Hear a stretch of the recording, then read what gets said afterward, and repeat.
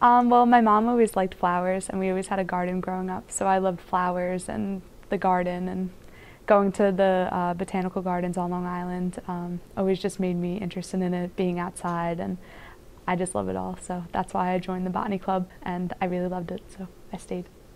So I serve as the treasurer of the Botany Club, and I basically budget for the semester, so that's like transportation costs, additional allocations, all the money that goes to buying like tea and plants and like admission to the park, like the botanical gardens, food for our big botany blitz at the end of the semester, any cost associated things like t-shirts, that's all like through me, and I just help out the president. So basically at the end of the semester we go to Poco Moonshine, and we just have like a feast and hike up Poco Moonshine and just have a good old time, everybody together, and it's just a nice way to end this semester. And part of that, like during the winter, during the fall, like the winter, obviously it's cold out, so we usually have tea time.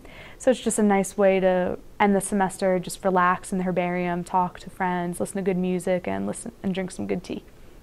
Sharing your experiences, that's how you can show people the good time that we have, and just talking about it, maybe even posting on social media, creating flyers, just word of mouth, you know, like, oh, what'd you do today? Oh, I went to the Botany Club's pizza party. Oh, we went to tea time. Oh, we're going to the botanical gardens. Like, you know, that's just a lot of fun, and it's a good positive club and atmosphere.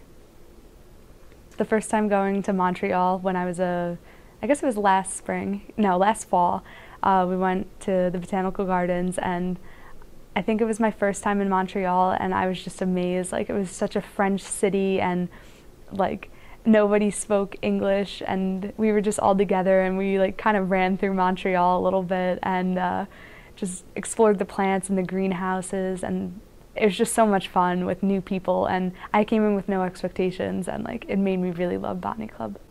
I think overall we are a strong club, and we have a strong members in it that want to make a difference and learn and are eager about it. Why should you never look under ferns? You'll get a sore eye, because they have like sori, which are how they produce, so that they have a sore eye.